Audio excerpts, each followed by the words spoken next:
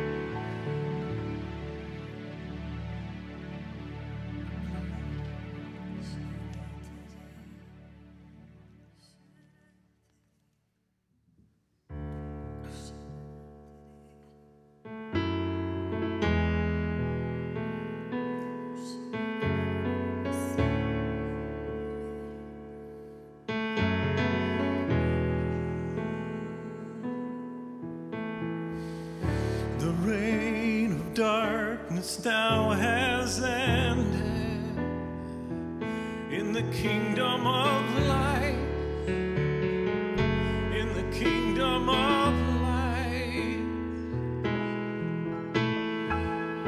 Forever under your dominion,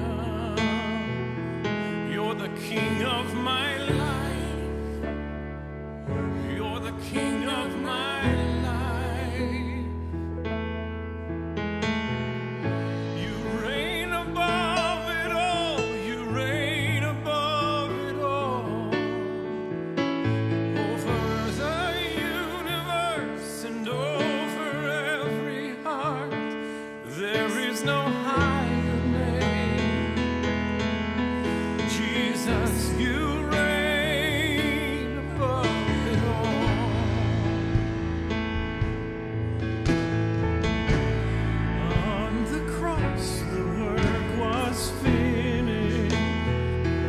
God, you poured out your life just to give us new life.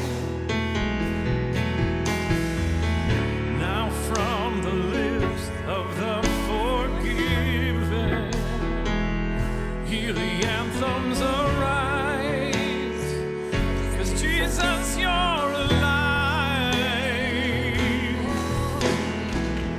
You reign above it all. You reign above it all. Over the universe and over every heart, there is no higher name. Jesus, you reign above it all. Let all heaven and the earth erupt in song. Sing hallelujah to the everlasting one. There is no higher name. Jesus, you reign above it all.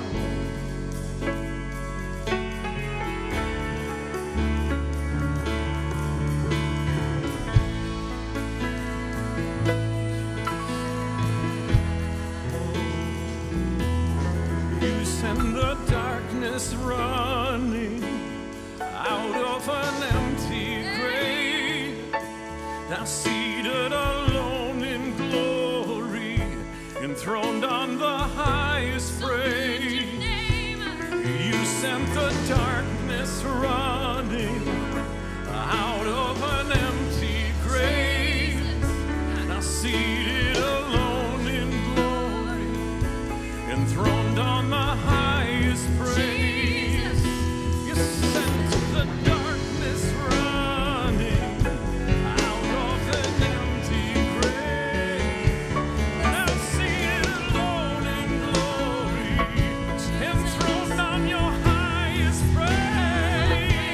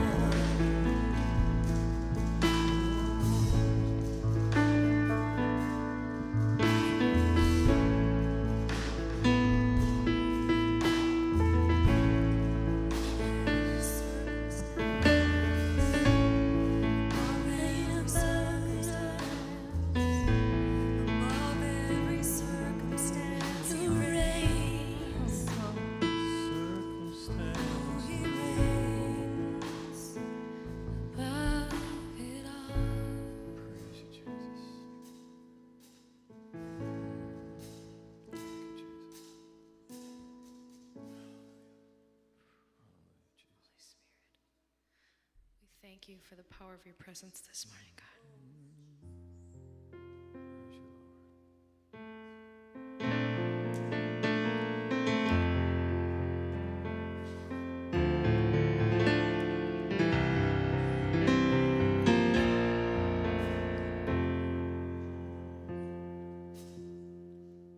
Let the King of my heart be the mountain where I am, the fountain I drink from.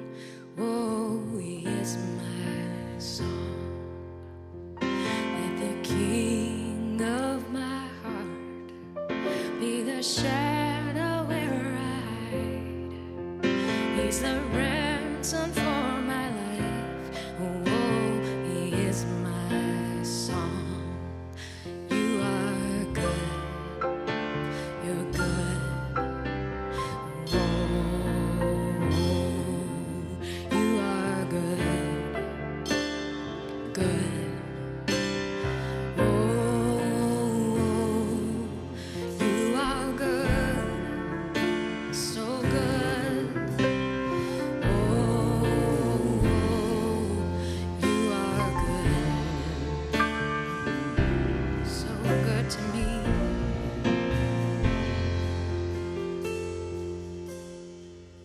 Let the King of my heart be the wind inside my sails, the anchor in the waves. Oh, He is my song. Let the King of my heart be the fire inside my veins, the echo of my days. Oh, He is my song. You are good. You're good. Oh, you are good. So good. Sing it out. Oh, you are good. Love you. Worship. You are good. So good. And you're never gonna let me. You're never gonna let me down. No, you're never gonna let me down. It's against His character to fail. You're never gonna let me down.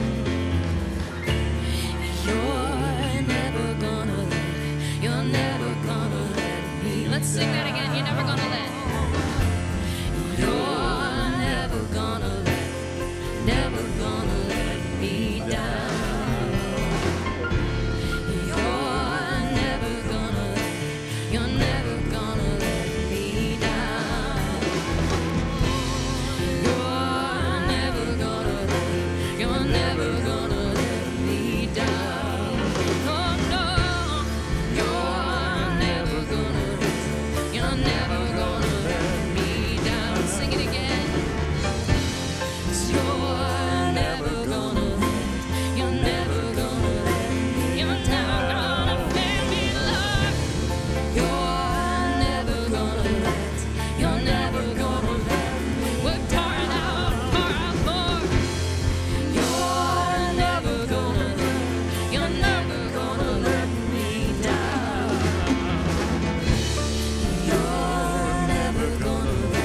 You're never gonna let me down.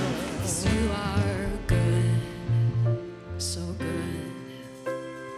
Oh, 'cause you are good, good. Oh, you are good, good. Oh, you're King of everything that's going on. I'll keep my hope in you. I will press on, press on, press on. 'Cause you are good, so good. Oh, 'cause you are good, so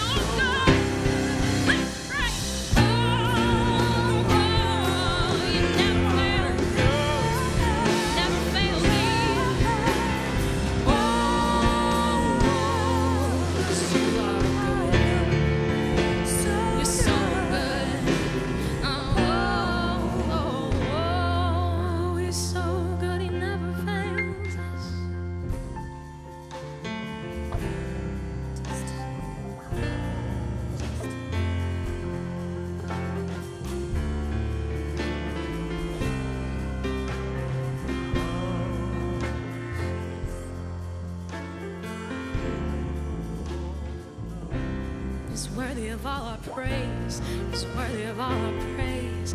He's worthy of all our praise.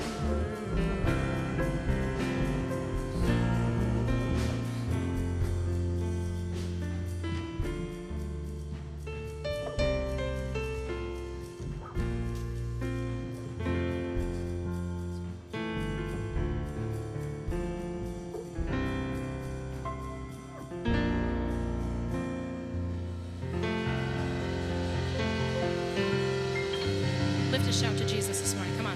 Hallelujah. Hallelujah. We praise his name. We praise his name. We praise his name. We accelerate the name of Christ Jesus against every darkness, every principality. His name is Jesus. His name is Jesus. He's the overcomer. He's the deliverer this morning. Yeah. Yeah.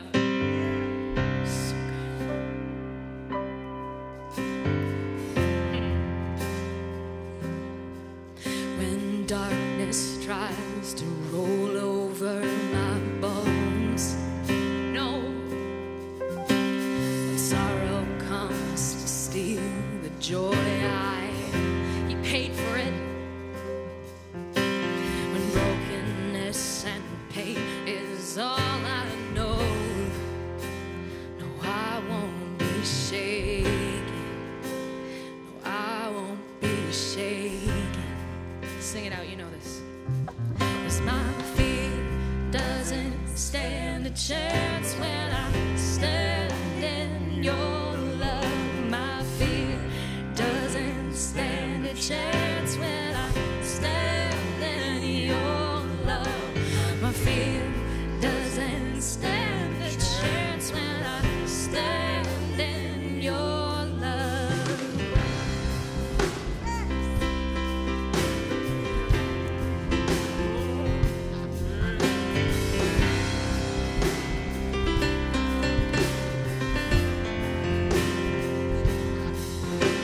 Shame no longer has a place to hide. And I am not captive to the lies. I'm not afraid to leave my past behind. And I won't be shaken. No, I won't be shaken. 'Cause my fear doesn't stand a chance when I stand in your love. My fear doesn't stand a chance when I stand in your love. My fear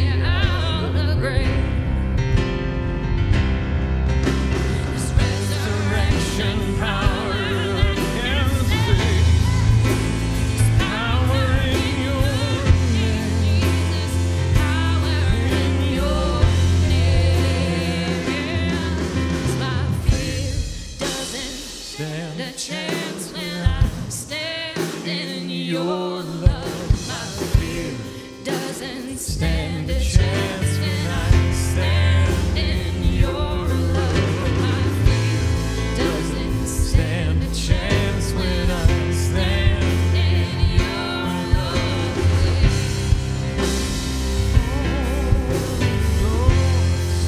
Oh, nothing can take down your children, Jesus.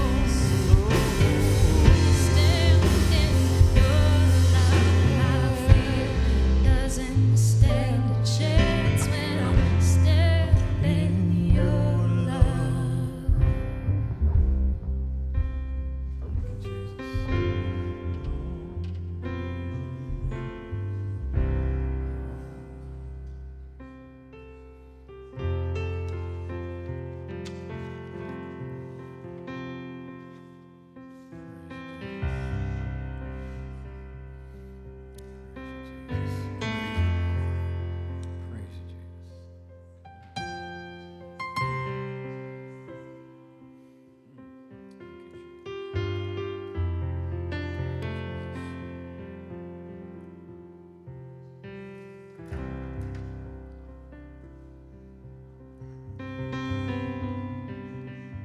Jesus, praise you, God. Praise you, Jesus. You may be seated. Those who are serving communion today, whether you know it or not, please come forward. Praise you, Jesus.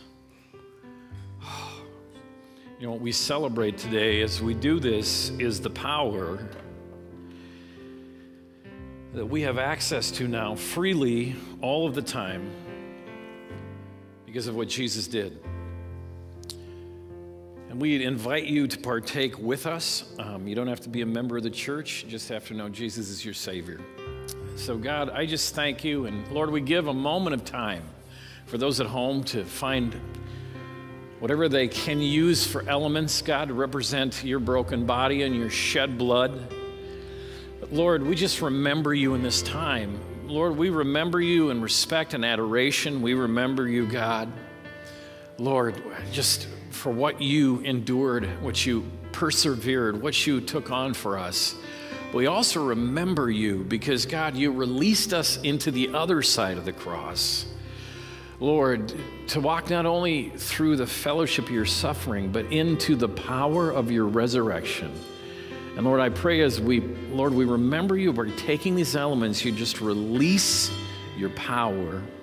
And all those who are sick, may they be healed, Lord, by your shed blood and by your broken body, God, by your stripes, they will be healed. Lord, touch everyone. In Jesus' name we pray. Amen.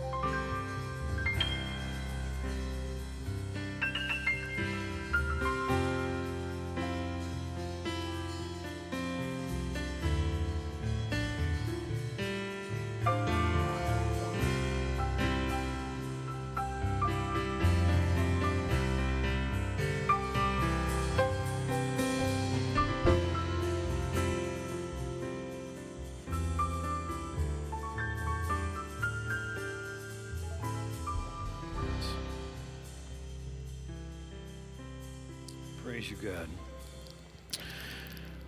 Lord, we just thank you for your body, which is broken for us. And all that it represents. And God, I pray that we would just step into that, embrace it, experience it, God. Lord, if we're sick, to call upon your name. Oh, if they're sick among us, that we call upon your name. Lord, for those who are distraught, in despair, God, who have wallowed and waited and maybe made some wrong turns in this season of confusion, Lord, we lift them up and Lord, we call upon your name. Lord, knowing that you have provided healing from that day forward, for every sickness, every disease, you took it upon your body. And we do this in remembrance of you, God. Partake of the bread together.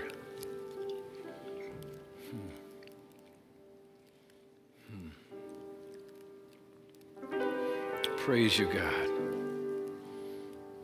Lord, as we prepare to take this cup in remembrance of you, Lord, you ask us to do it every time that we got together, because you are the new covenant. It is your blood that was shed for us once and for all. Lord, as we do, we just pray that you would wash. Lord, wash over every one of those young people who are going to camp this week, God. Lord, release them into their God-given identity as beloved sons and daughters of God. Lord, we pray, Lord, that you continue to wash them all week long so they come home with a new identity that can never be taken away, adopted.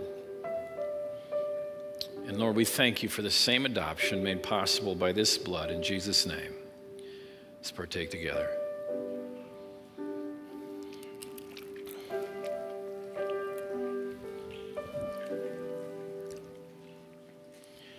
Please stand with us for one more worship song.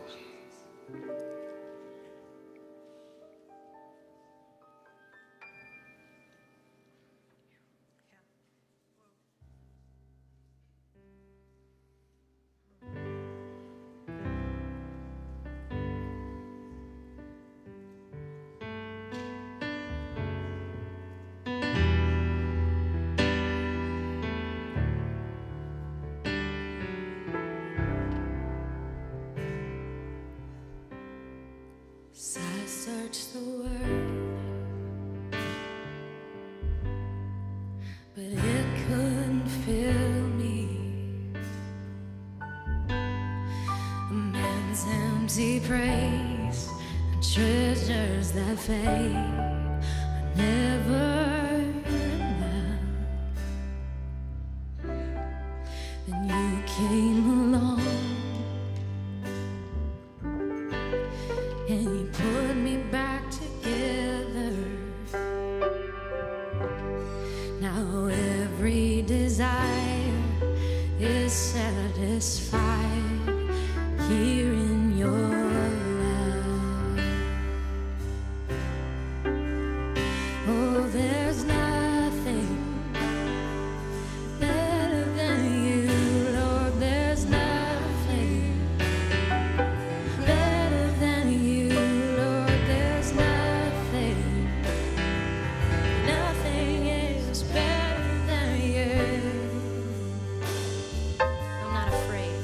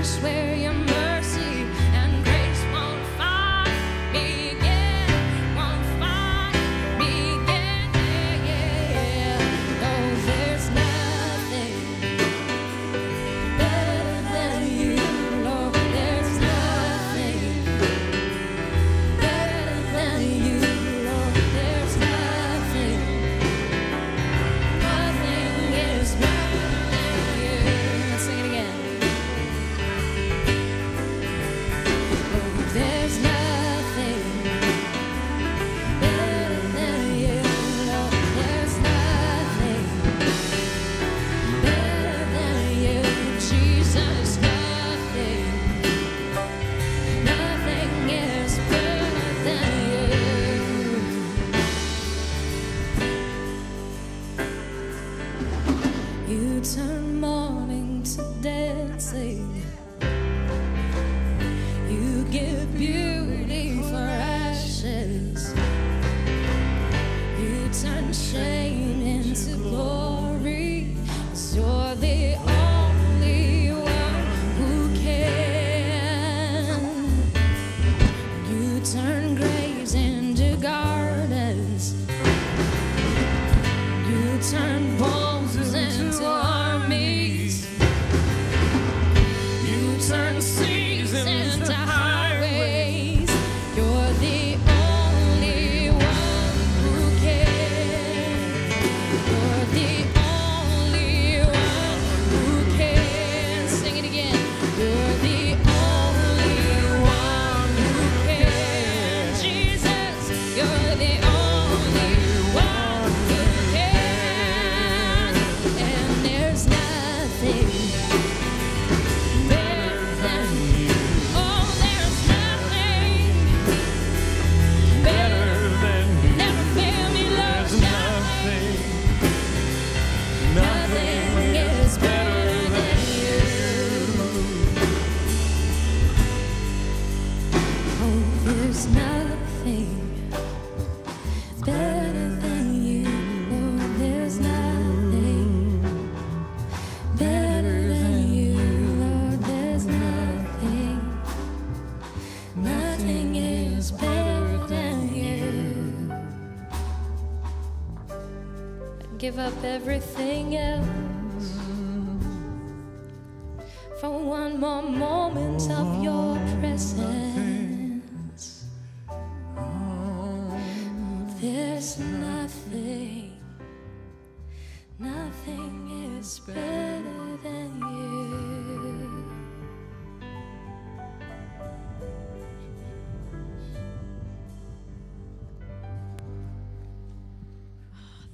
Thank you, Lord. We just agree on that. Lord, there is nothing better than you. And that is a declaration. Amen.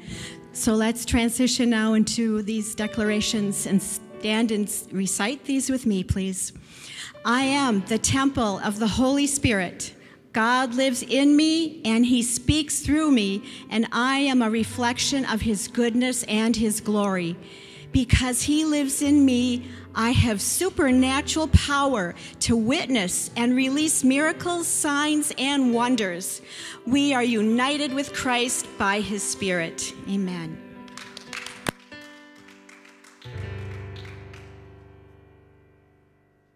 Thank you, Jesus. Amen. You may be seated. How many of you enjoyed worship? Yeah, I guess I did too. Praise you, Jesus. Praise you, God. Hallelujah. Well, you have an opportunity to continue in worship right now in giving. If you are going to give personally, there is a offering plate in the back of the church that you can place your offering in on the way out. If not, there's a couple different options, the website or the app. I just want to give God so much thanks and glory for the last 20 months of all that has been done in here and around here. I want to say we've done all that we can for now, but I remember when Terry McCarty was on the board and he goes, we need a top 10 list, and it's like, okay. So we started a list, the, deferred maintenance, the things that needed to be done, and we tried to keep that top 10 current. And it was amazing because it didn't matter how many came off, there always was more to put on. But right now I'm feeling a little reprieve. We have a brand new roof. Friday, I believe it was, the gutters were finished. And it was funny because the guy came to me, he's from Moldova. So I was talking to him about God, and he brought his 10-year-old son back on Friday. But Thursday night before he left, he looked and he goes, it's negotiating to redo the downspout in the back, so we didn't have flooding in the elevator shaft. And, we got up front, and he goes, why doesn't the gutter go all the way across the front? I said, because it never has. It's like, well, it should. I mean, I agree. So now the gutter goes all the way across the front. But it feels so good. I was getting done with the lift Monday, and I was just like, I'm so glad I'm done with this thing. And the head of the overseer of the roofing company came in, and he was looking around, and he goes, "Is that some mold that came back in the ceiling?" And I was like, "Oh, geez, I'm not done with the lift yet." So by about 9 o'clock Monday night, I was done with the lift. And I just am so happy to be done. You ever felt that way about different projects? But this has been, finish painting the sanctuary, big wall, and hang different speakers, and finish the roof and the ceiling. And it's all by the provision of God, but it comes through you. And so I just ask you, as God blesses you, just to remember to continue to bless the kingdom of God and the church. As we go forward, there is still the Saturate, and you can be a part of that. We also have 9,000 new little flyers because there is an event going to be at the state capitol on September 4th called Merge. And one of the things that's happened with ever since the George Floyd incident and everything that has come out of it, initially it looked like just ugly. The Twin Cities was this epicenter of all that is bad with the country, and people were just shocked. It's like, we never thought it'd be the Twin Cities. Well, what's happened is that it's gotten the attention of people around the world, and it's like every 3 weeks to a month, there's another ministry event taking place in the Twin Cities. And it's a great example of what the enemy might have meant for evil that God is turning around for good. And Merge is one of these. It's a nationwide group, and they're going to have at the state capitol on the 4th the representation of the 100 different nationalities or people groups that represent the Twin Cities. And there'll be food carts from all over the world, and there'll be tents representing all these different cultures with the main purpose of coming together in praise and worship and uniting all peoples together under Christ. So please be praying with us. The flyers are for that event. The next weekend, the parade is on. And if you don't remember, we just kind of took a hiatus a few years ago from having a float in the parade to serving floats at the parade. And it was a big hit. So we'll be doing that again outside the Tobias's backyard, which happens to be right on the parade route. And so there's many opportunities for you to be involved in hands-on ministry to the community, both here in Inver Grove Heights and also at the state capitol. So please put that on your calendar. And it's just exciting to see what I feel is a momentum that is happening with God's love for the Twin Cities. And it's just becoming overwhelming. It's like waves of his love as people come from all over. So God, we just thank you, Lord, that every penny, every dollar, everything that we give, God, goes to multiplying the kingdom of God. Lord, this is a barn, but it's meant to be filled with the wheat of the harvest. And so, God, what is represented in Saturate was represented in the Merge event, which represented in serving at our community parade and events, in prayer tents, Lord, is to bring in the harvest. And so, God, we pray that you would use each dollar and multiply it for your harvest. Lord, just like every seed that is planted in the field, Lord, can produce 30-fold, 60-fold, sometimes even 100-fold in bushel. We pray the same for every gift that is given. And Lord, bless each giver. In Jesus' name we pray. Amen. Here's what's happening at Inver Hills Church. Brian Finmore's classes are continuing this month with School of Destiny on Thursday, August 12th at 7 p.m. and Prophetic Training on August 15th at 5:30 p.m. Every month, we are seeing new faces join us as people are eager to learn more about all that God has for them. Brian is a dynamic teacher and provides insight for living a remarkable spirit-led life. Also on Sunday, for 5-year-olds to 5th graders, we provide Club Fearless, where kids learn how to hear God's voice and become a fearless follower of Jesus. For the ladies, meet us at the church for movie night on August 13th at 6:30.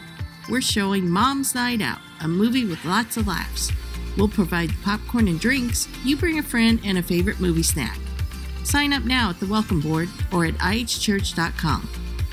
And for the men, we hope you're hungry. Men's breakfast is Saturday, August 14th. Meet here at the church at 9 a.m. Then on Wednesday, the 18th, it's the summer's last barbecue at the home of Dimitri and Naya. Chef Dima has a special meal plan, so bring your own drink and plan on a great evening together. Please sign up for the events either in the church lobby or online at ihchurch.com.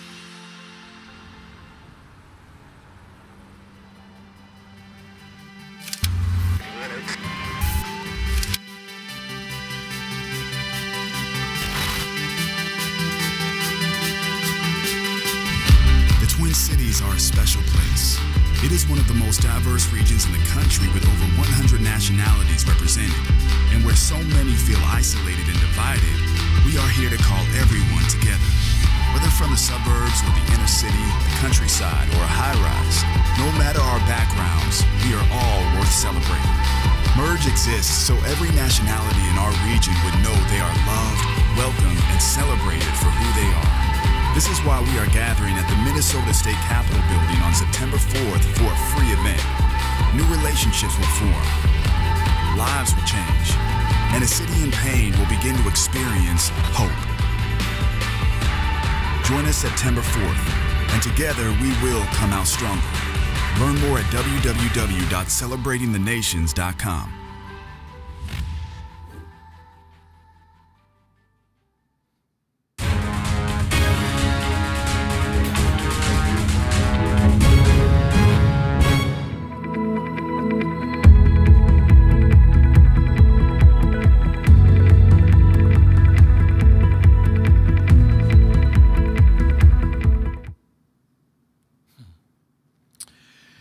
If you'd take your Bibles or your PDAs and turn to book of Acts chapter 1, and I'm just going to read the first 8 verses as we continue in the Holy Spirit series. What a great video that Merge put together. As you're turning there, it reminded me in 1988, I went along as a youth sponsor to Washington, D.C., and there were 50,000 Christian youth at the mall worshiping together. And there was just this sense of reclaiming the nation for God. And, since 1988, I think, several times we've had to focus on reclaiming the nation for God, its capital and ours. And this is another part of that, and bringing the unity of the nations together under Christ. So, the Acts of the Apostles, chapter 1. In my first book, I told you, Theophilus, about everything Jesus began to do and to teach, until the day he was taken up to heaven, and after giving his chosen apostles further instructions through the Holy Spirit. During the 40 days that he suffered and died, he appeared to the apostles from time to time. And he proved to them in many ways that he was actually alive, and he talked to them about the kingdom of God. Once, when he was eating with them, he commanded them, "Do not leave Jerusalem until the Father sends you the gift that he promises, as I told you before. John baptized you in water, but in just a few days you will be baptized in the Holy Spirit." So when the apostles went to Jesus, they kept asking him, "Lord, when is the time come for you to free Israel and to restore our kingdom?" And he replied, "The Father alone has the authority to set those dates and times, and they are not for you to know." I want you to repeat with me. They are not for you to know. Say that again. They are not for you to know. But, and I do that because we can get so distracted by the signs of the times that we forget that we really need to focus on is being filled with the Holy Spirit all of the time. So that is not for you to know, but you will receive power when the Holy Spirit comes upon you, and you will be my witnesses, telling people about me everywhere in Jerusalem, throughout Judea and Samaria, and to the ends of the earth. Jesus, I just pray that you would just, through your Spirit, refocus us onto our main purpose on this earth, And God, it is to tell people about Jesus. It's to demonstrate Jesus. It's to be carriers, God, of the true antivirus, of the true cure, of the true remedy, Lord, not only to sickness, but to social justice issues, sickness in our society, sickness in people's hearts. And that one true antivirus has a name, and it is Jesus. And Lord, we are to carry it. Lord, it is in us. Lord, when we accept Jesus, God, we've got it in us.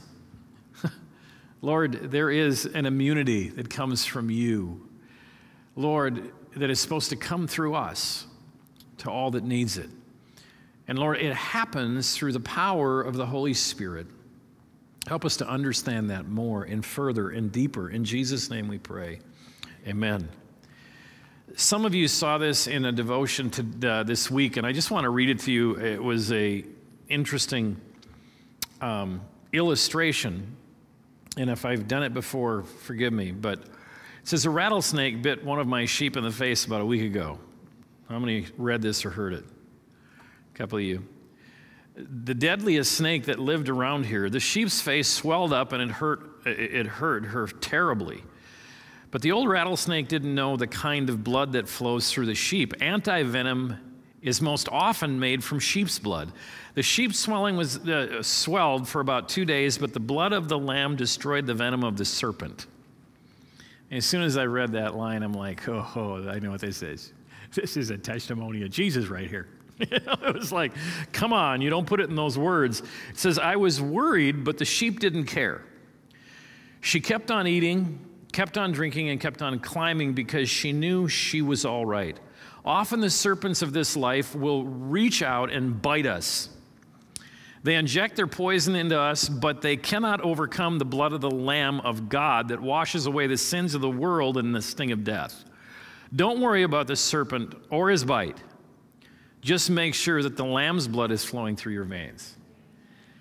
And I love words of encouragement like that, because I think it's a great illustration of what happens to us sometimes when we think that we're going down the right path, and we're so, for many years as this pastor, it's just a pastor of this church, it seemed like any time that I said publicly to any group of people that I was so thankful for this church and how good this church was, a snake would show up and there would be a huge snake bite. And it would be like, I am never going to say this is a good church again.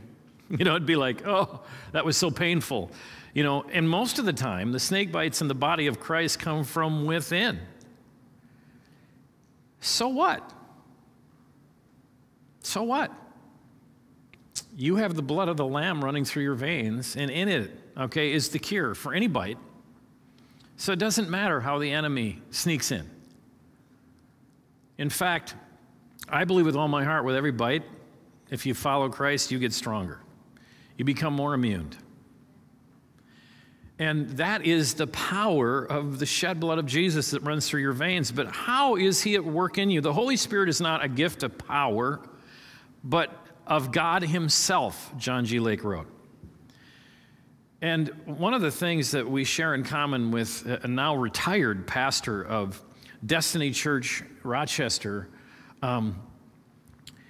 is the fact that I believe, just as he does, that the gift of the book of Acts is the Holy Spirit. But John G. Lake goes a little farther in reminding us what the main thing is. Because, it's very easy in Christianity and in life in general to get steered away from the main thing and get focused on a minor thing, and pretty soon you're arguing over the minor thing and you have division, and everybody forgets the main thing. So the main thing about the fact of what was poured out in the first church and which is poured out today, the Holy Spirit, is the gift is the Holy Spirit, but also that the gift is God, because the Holy Spirit is God. And I don't know why, but it seems like he, out of the three that are a part of the triune nature of God, in the beginning, in the book of Genesis, it talks about he created us in their image. And there's a lot of language that teaches us that the Father, the Son, and the Holy Spirit were there in the beginning. They have been together, all right? So we know, I think we embrace the fact that Jesus was there in the beginning, John 1:1. For in the beginning was the Word, and the Word was with God, and the Word was God. The same was in the beginning with God. All things were made by him, and without him was not anything made that was made. And then he says, and then the Word came to earth and became flesh and walked among men. So we're like, yeah, it's the Word. He spoke the Word, and all the worlds came into order. So Jesus and God were there.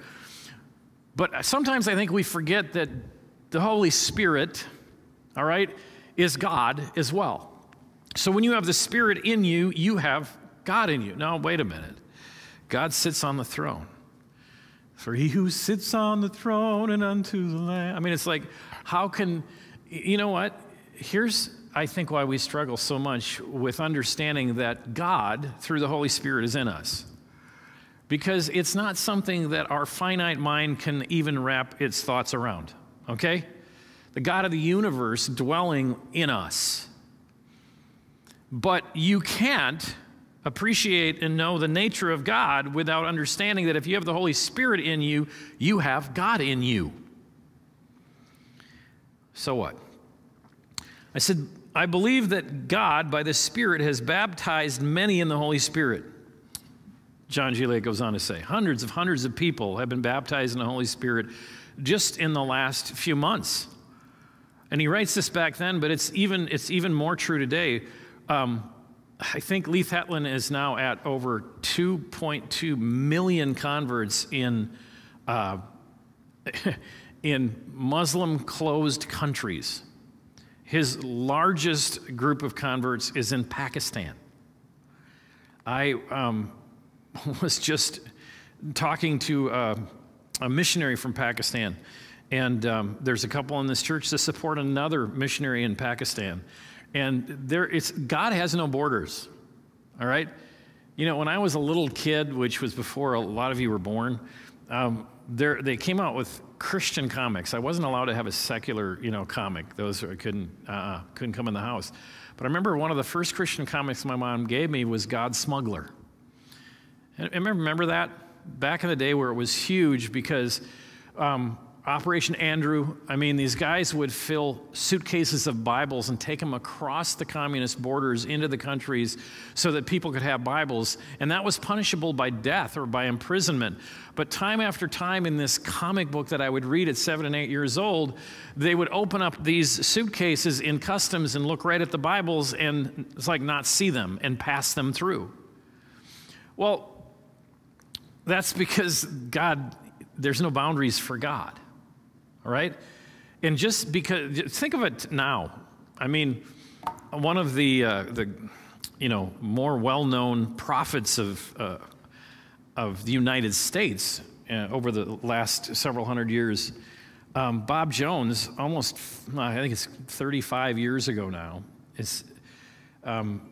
went to a young pastor who felt sent to Kansas City but didn't know exactly why, and he said, he had an opportunity. He was going to be given some land to start his ministry, and he wasn't sure about it. And the way I understand the story, Bob Jones looked at him and he says, you're supposed to take this land. You're supposed to start your ministry here.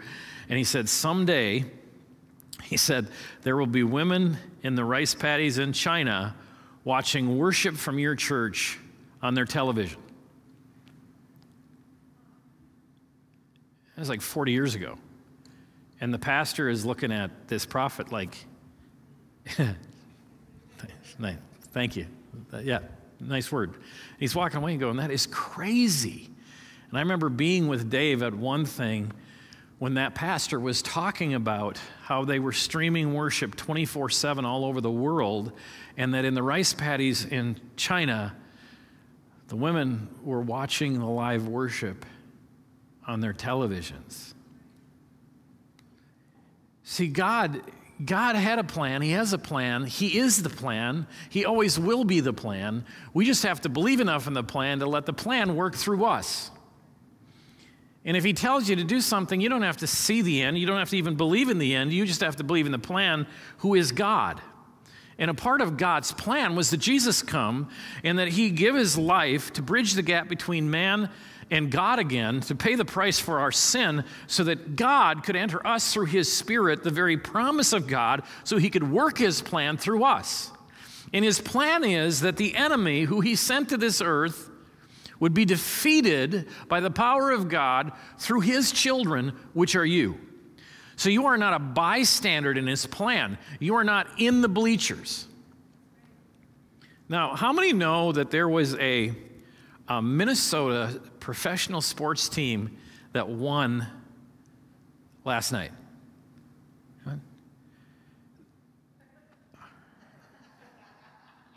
Well, my brother-in-law and my nephews and niece, they were there.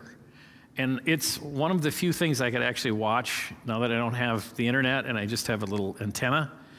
And Minnesota United. Woo! Oh, jeez. They won. And the stadium was packed. You missed it.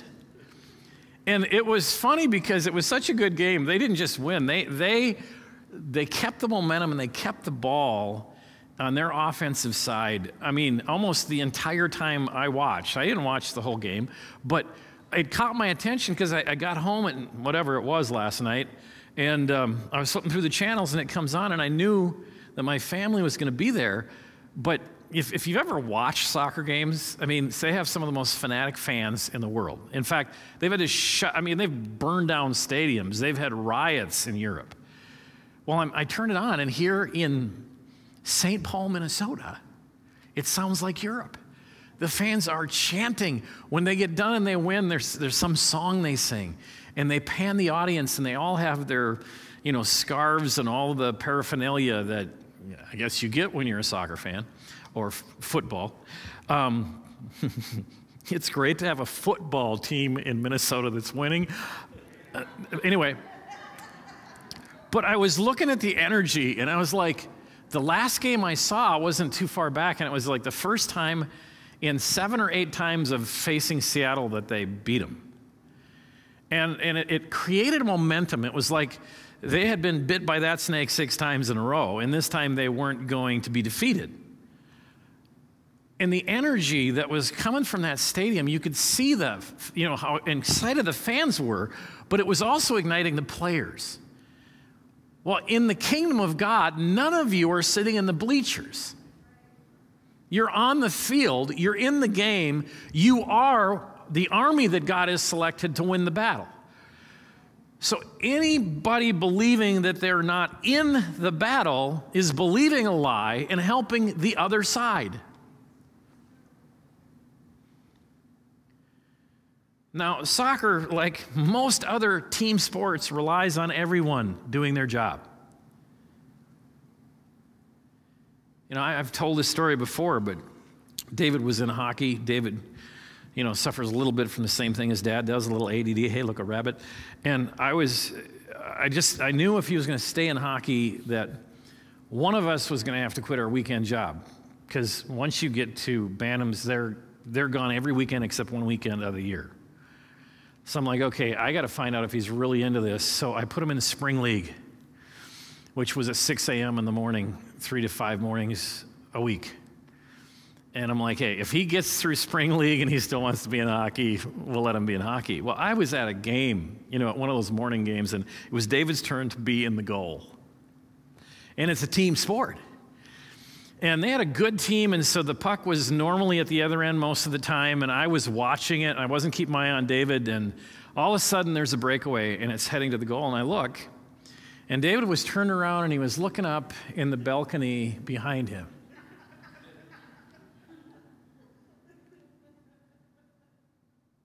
So I was like, well, you don't whistle at a hockey game, because the refs have whistles. So everyone on the ice stopped. And I was just like, who did that? So the official comes over to the bench, and he's looking at the coaches, and he's like, if the coaches did it, it's a penalty. And all the coaches just turned around and pointed. And I was just like, you want to get away? It's like a Southwestern airline commercial. But my point was, it's like, David, he's going to, oh no, he's going to let the team down, So I wanted to get his attention. And there's so many times I believe that believers, because they don't understand their true identity and that they have the power of the kingdom of God in them, that they're in the game but they're not paying attention, or they feel powerless, whatever it is, it's partnering with a lie, because you have all the power of the kingdom of God in you, on you, and through you by the Holy Spirit. Now, John G. Lake, I've really been I don't know, God has just drawn me to him. Now, if you don't know who he is, he started in Spokane, Washington. He started the healing rooms. I mean, the healing rooms have had a resurgence over the last probably 25 years. Started again in Spokane, spread across America, and now across the world. But God started using him in healing so much that he went to South Africa, he went to Australia, and everywhere he went, I mean, people started, they just kept getting healed, and the healing rooms he trained people in how to have healing rooms. But he has a progression here that I think is so important. And he goes on to say, Jesus went to heaven in order that the very treasury of the heart of the eternal God might be unlocked for your benefit, and that out of the very soul of the eternal God, the streams of his life and nature would possess you from the crown of your head to the soles of your feet. And that there would be just as much of the eternal God in your toenails and in your brain that each of you are able to contain. In other words, from the very soles of your feet to the last hair on the top of your head, every cell of your being would be a resident of the Spirit of the living God. Man is made alive by God and with God and by his Spirit. And in the truest sense, man is the dwelling place of God, the house of God, the tabernacle of the Most High. Now, we've spent 3 to 4 different weeks going to Scripture that says you are the temple of the Holy Ghost. How many believe you are the temple of the Holy Ghost? Because I don't want to start singing again, you know? No, ye not, no, ye not, ye are the temple. You are the temple of God. So the next time that you feel snake bitten, you feel attacked, you feel discouraged, you need to let the enemy know, I am the temple of the holy living God. You need to let yourself know you're the temple of the living God. Now, what he goes on to say is so important. So he says, listen, the words that I speak not of myself, but of the Father that dwelleth in me, John 14:10. But the Father that dwelleth in me. Where did the eternal Father dwell in Jesus Christ? Why? Why in every part of his being, within and without, in the spirit of him, in the soul of him, in the brain of him, in the body of him, in the blood of him, in the bone of Jesus. Every single solitary cell of his structure was the dwelling place of the God of gods. Do you remember David Wilkerson, his humble beginnings? I'm pretty sure, I know the history, but some of the details escape me. But goes to Bible college. Pretty sure I know which one, but it's immaterial. He finds his wife there. They get married. They have, your typical, wedding gifts, and they pack it all up and they go to, and I'm almost positive it was Detroit, and they had an apartment and they put everything in it and they went to church and they came back and everything was stolen. And it reminds me, the year before I was going to go to North Central, I drove down 3:30 in the morning. It's raining cats and dogs. I go to my brother's apartment on 15th Avenue. I go inside 3 minutes later. The rain subsides. I go out to my car, and everything that mattered to me was stolen. And I remember getting up on the top of my car, standing on the roof and just screaming, "Why didn't you just take the car?" And it was just like, really? Well, they had everything stolen that night. And they came home, and it was like all their gifts. And it's almost like, do we still send thank you cards? It's like, well, I guess we have to. Do we tell them we better not? But in it, God spoke to him and put New York on his heart, and he went there, knowing nothing about the inner cities, just feeling called there. He goes to New York, and the whole story goes, he meets Nicky Cruz, the leader of the Mau Mau's, one of the worst gangs, and he pulls a knife on him. But what I'm getting at is, he said, I'm going to cut you up, preacher. And what did David Wilkerson say? He said, you could cut me into 1,000 pieces, and everyone would say, I love you. Now, until I was working on this message, that was like, obviously it never escaped me when I read that in the book, starting at, I believe, 7 or 8 years old. But it just hit me. If you truly believe, like John G. Lake is saying, that with Jesus, he had God in him, that meant that God was in every cell of his body, well, then you have to believe that when you have the Holy Spirit in you, that God is in every cell of your body. And because Dave Wilkerson understood that, he said, it doesn't matter how many pieces you cut me up in, every one of them is still going to have God in it. Now, if that's what you believe and that's what you walk in any day and every day, there's no snake that can bite you that's going to overcome you. Because every cell in your body has the anti-venom already in it. Are you following me? When you look for God, you do not look on the surface. You look within. When you discern a man to see whether God is in him, you look into the spirit of him, into the soul of him, into the depth of him, and there you see God. How trifling are the controversies that surround the baptism of the Holy Spirit. Men are debating such trifle issues. For instance, does a man speak in tongues or does he not? Do not think for a moment that I am discounting the value of tongues. And see, this is really safe for me, because I can address this subject reading somebody else's words. You know? But he's a powerful man of God. But here he is, years ago, talking about the very issues that we still address today in the church. He says, but beloved, I will tell you what my heart is straining for. Down there at Jerusalem, they not only spoke in tongues, but they spoke in the language of the nations. This is so burning on my heart because Merge is coming, and it's, you know, it's not like Jesus is coming, but it's another event coming to the Twin Cities to help the church understand that God came and sent us to what? To the nations. Well, God has sent 100 nations represented in the Twin Cities. So you don't have to go on a plane, which is very difficult right now, and go overseas because there's 100 nations represented right here. And you're supposed to go what? To all the make disciples of every nation. Well, there's 100 here to start with. They're your neighbors. And you have God in every soul in your body, and they need it. They need that antivirus. So he will, in whatever language he desires, speak through you if you allow him to. And if our present experience in tongues is not satisfying, God bless you, go on into languages. Go learn some other languages. Let God speak through you, as God meant to in the very first place. Dear ones, I feel the need of that. And I feel it way down in my heart in the depths of the hurts. I live in South Africa. He's writing from his time in South Africa.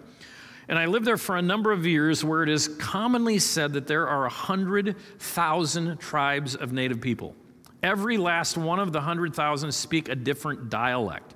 These tribes number sometimes as low as 10,000 people and sometimes as high as hundreds of thousands, even millions of people. Supposing we were going to undertake the evangelizing of Africa rapidly, it would be necessary for 100,000 different missionaries and have them all at one time master one particular language, for there are 100,000 of them. No, sir. I believe before high heaven that when the Spirit of the eternal God is poured out upon all flesh, that out of the real Christian body will arise 100,000 men and women in Africa that will speak in the language of every separate tribe by the power of God. Now, this concept is called glossolalia, and it is what happened on the day of Pentecost. That is why those Galileans, who mostly were uneducated men, came out of the upper room, and they were speaking the languages of every culture that happened to be in Jerusalem to celebrate the Passover in the day of Pentecost, because it was law for Jewish people to come from all nations to be there. So there is a list in the book of Acts chapter 2. If you don't believe me, it is a long list. And they were speaking all those languages. Not in their own power, but in God. And, you know, I can't, for the sake of time, tell you the number of stories where I've been in a service, especially as a boy when I was wrestling with God about that and says, God, does that really still happen today? And somebody starts speaking in tongues, and it sounds like an Oriental language, and somebody who is visiting, who is from China, goes over to them weeping and gives them a great hug, and you find out that they spoke perfect Mandarin to them, and they told them about the love of God and the hope of God for them.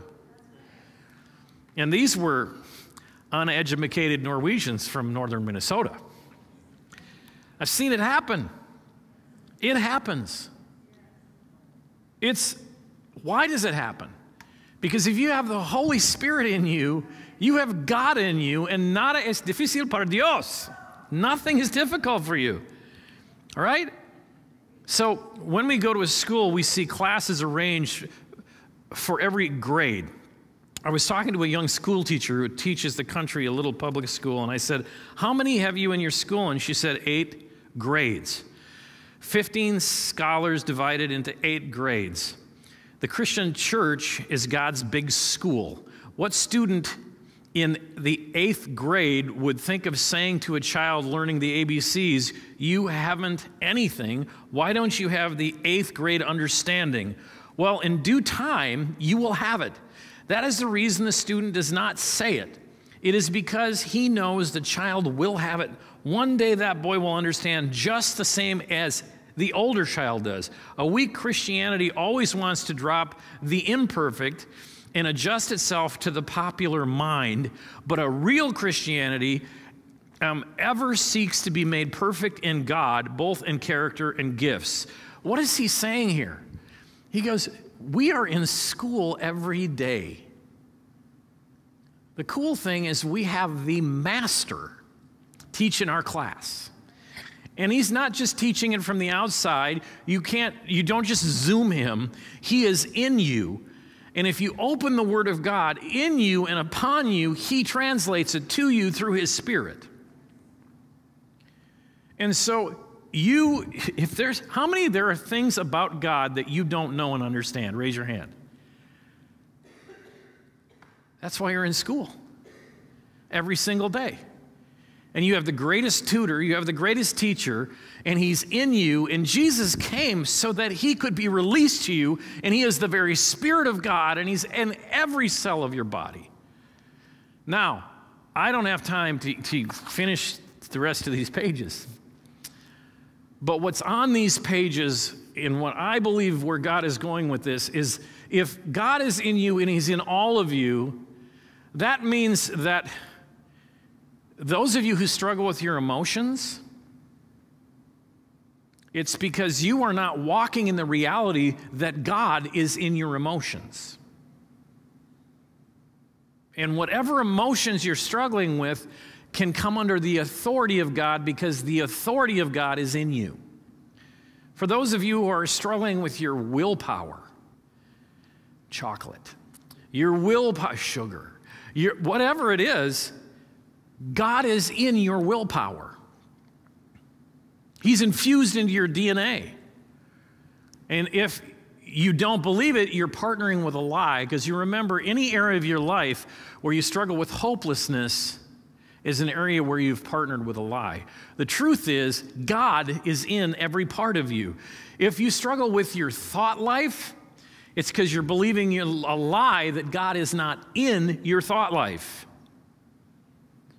And once you step into the reality that God is in your thought life, you won't have a problem staying away from impure thoughts, because you don't want to have those kind of thoughts in front of the presence of God, which is there. Do you realize that you have to partner with a lie to even have impure thoughts? It's the same lie that Satan was giving to Adam and Eve in the garden. It's the same kind of lie. But he's in there. So there is a battle, and we are just like the first century church in some instances. You know, America is very, Anglo-Saxon, Greco-Roman. It's very much of that thinking, and we sometimes we try to operate in our mind instead of out of our spirit. But guess what? God is in the mind too. He's in the mind too. What are you supposed to do with every thought? Take him captive under the obedience of Christ. All right, he's there. And that's why I just want to wrap up with this one illustration. And I don't want to shut this. This is such good material. But this is what God just put on me when we were in Raleigh. And that I believed a lie about myself from the very first day I was baptized in the Holy Spirit until probably, 6, 8 years ago. And I would speak it as if it was the truth all the time. I was very nonchalant about it.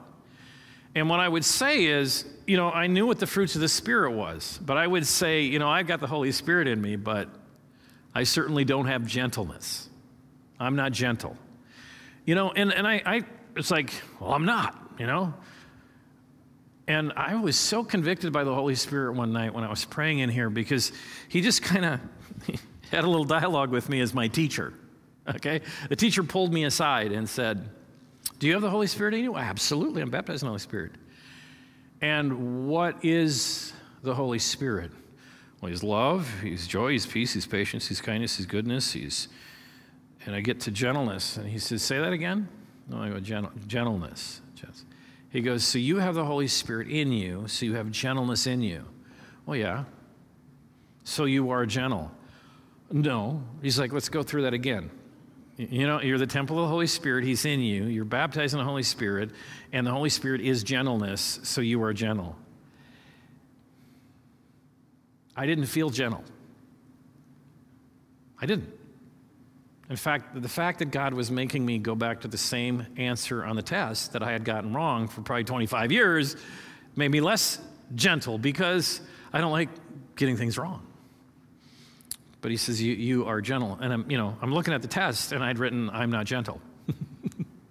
And God said, change that, because it's not true.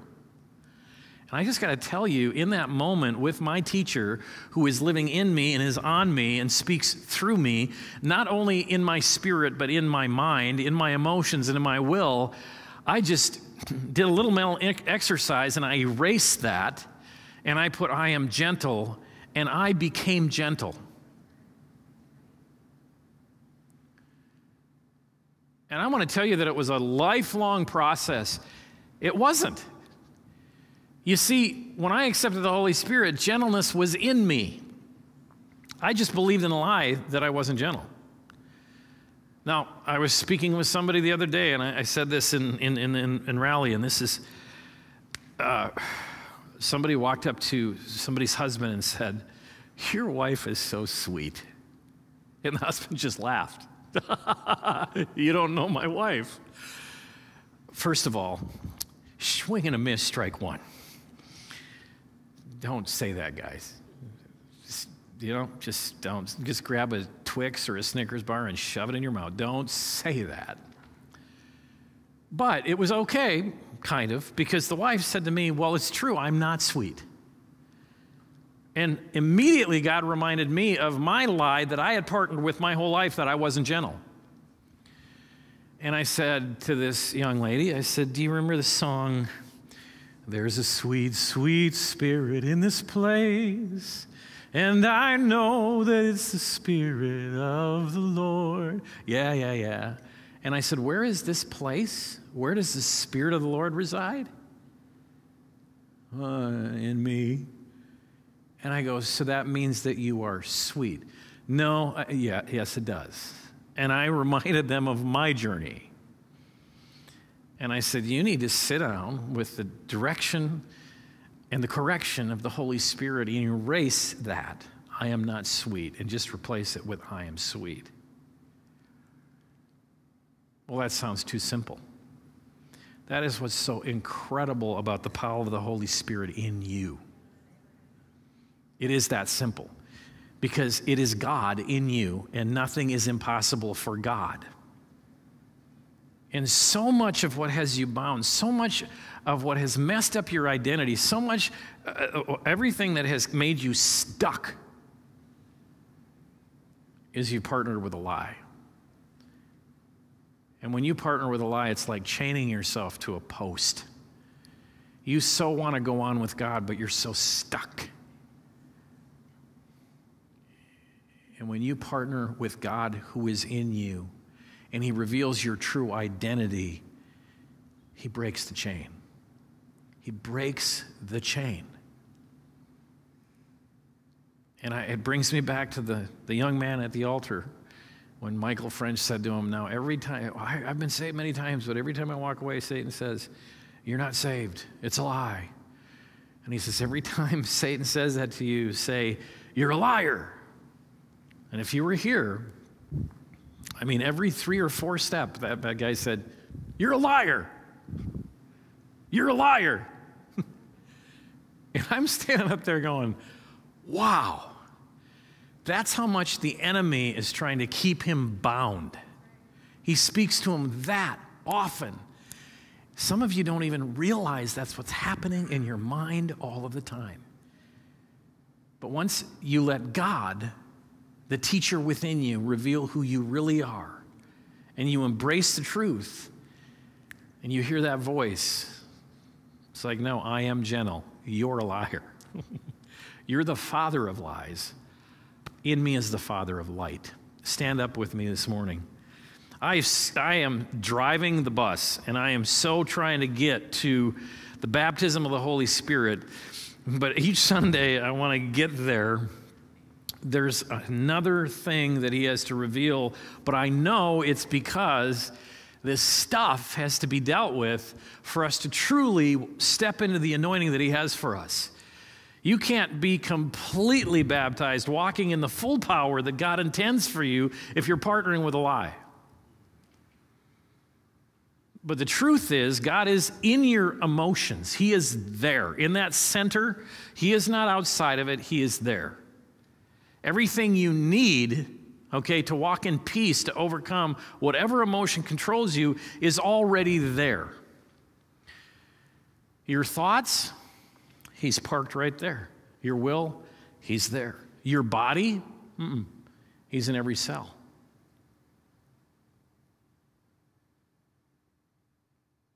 I thank God for medicine, but I also thank God that in my DNA and my RNA, I have God, and I can call upon his name.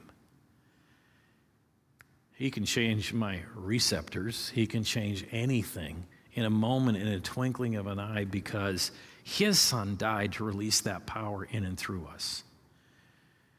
So whatever it is this morning, God is speaking to you, and I tell you, this altar is for you to be set free. It's something you do as a public demonstration that you want God. And if you do that publicly, it empowers you privately to overcome the battle that you're having.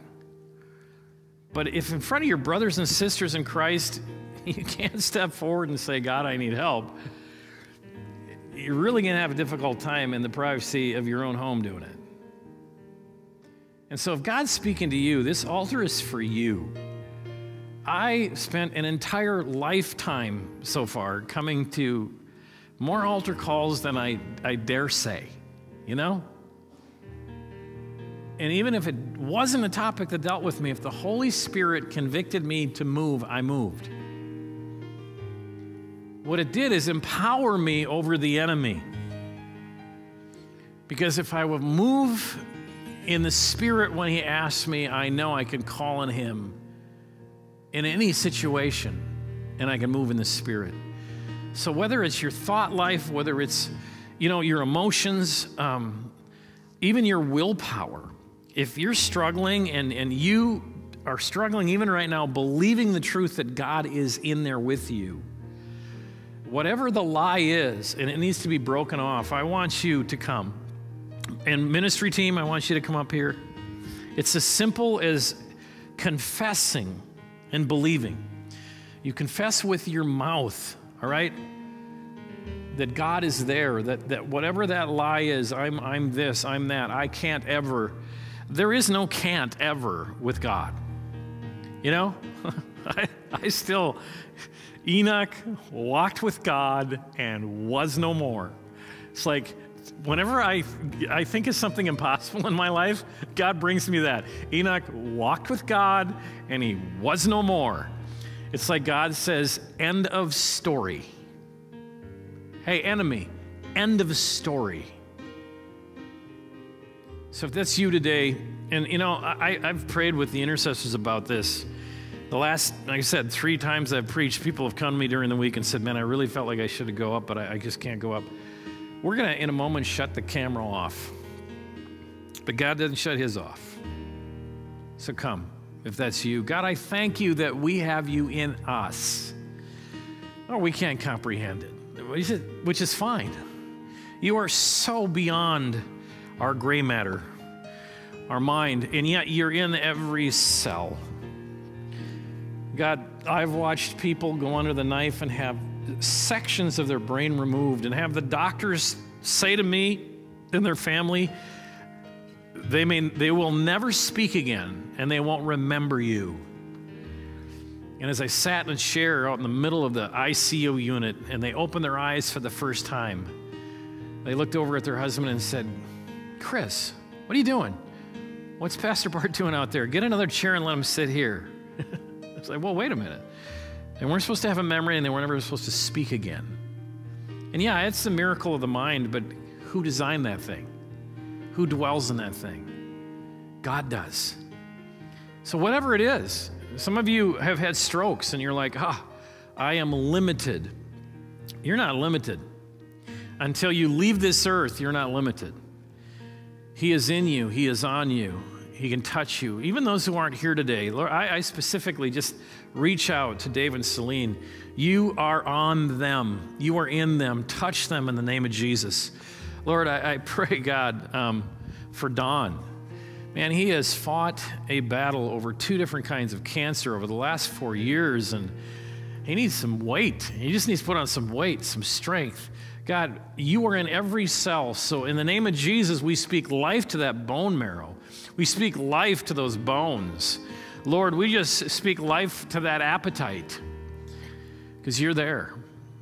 We release life in Jesus' name. Now, God, I just pray that everyone here, everyone watching, will just begin to walk in their identity as a temple of God. And any resistance, any fight, any sickness, anything they feel, Lord, they just reach out to the God that is upon them and in them, you, by your Spirit. And they declare liberty, they declare health, they declare freedom in the name of Jesus. And your church becomes empowered once again to reach the nations in Jesus' name. Amen. Bless you.